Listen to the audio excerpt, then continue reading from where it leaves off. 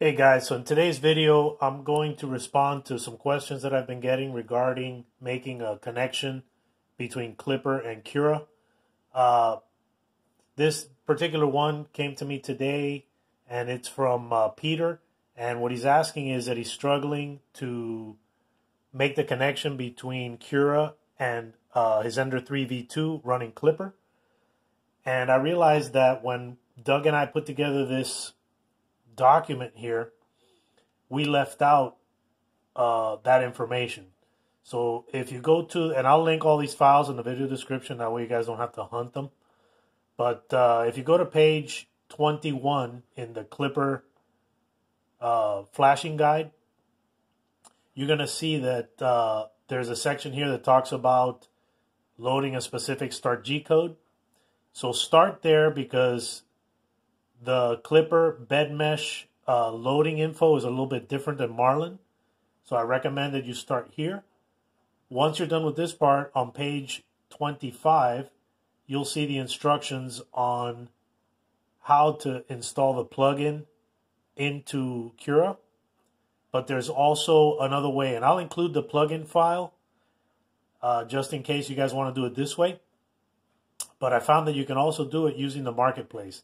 Now, at the time that I recorded the original Klipper video, the new version of CURA had just come out, and there was no way that I could get the plugin to work. Now, they may have resolved that by now, but another way you can do it is you can go to the marketplace in CURA. And once you're in here, you're going to click on the little marketplace button on the top right.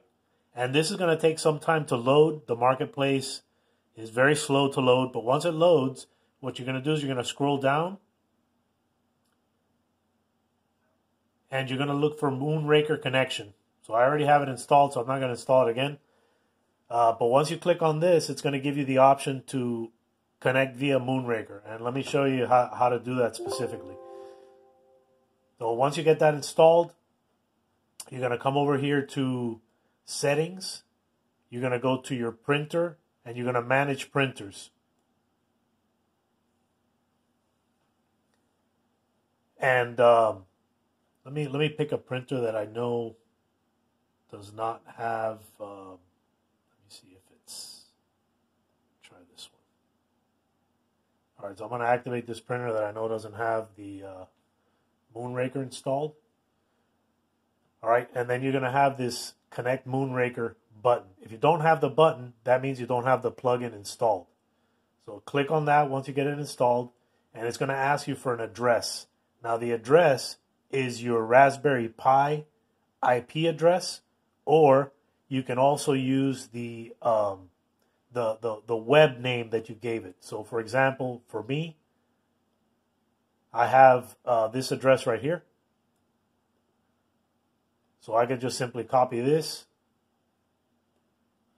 and paste this into here, just like that.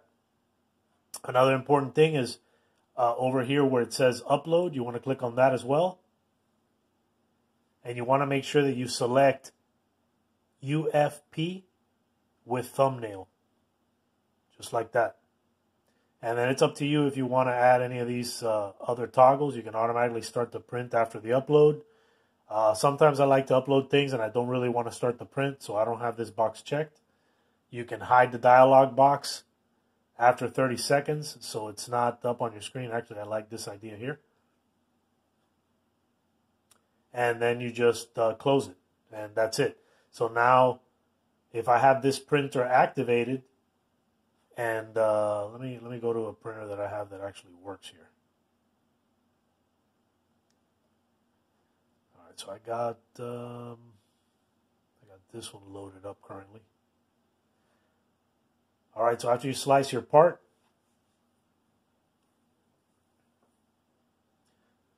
you'll have this choice by default, save to disk, which is how you would normally do it for Marlin. But if you click on this little down arrow, you'll also have the option now to upload to Klipper. So you can click on that, select upload to Klipper. You'll get this other dialog box. that asks you, hey, do you just want to upload this, or do you want to upload this and also start the print job? If you want to do that, select this box and click upload. I'll just upload it for now just to show you. You'll get a confirmation that the upload was successful, and then you can go back to your Klipper session, go to your G-code files, and then here is the file that we just uploaded. So you can click on it. It'll show you a picture of what it is because you've selected that thumbnail option when you set up the Moonraker connection. And then you just select print. It's easy as that. Guys, if you're new to the channel, consider subscribing. Turn on your notification bell and leave some comments. I love reading the comments and do my best to get back to you guys as soon as I see them. All right, guys, this video is a wrap. See you in the next one. Take care.